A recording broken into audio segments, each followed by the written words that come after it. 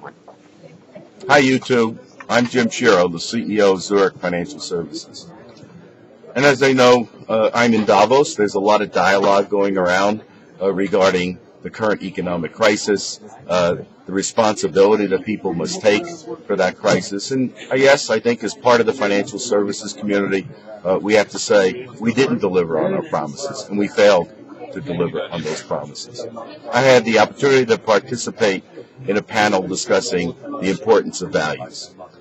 I think values are important. Executives should be accountable to living up to those values.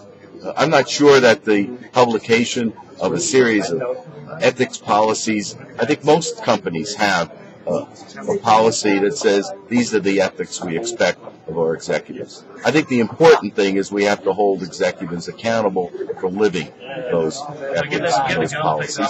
And I think that's really the foundation of the values that excellent companies do have. So I'm optimistic as we go through this process that we'll see a greater light shine on those people who are truly living the values of their organizations.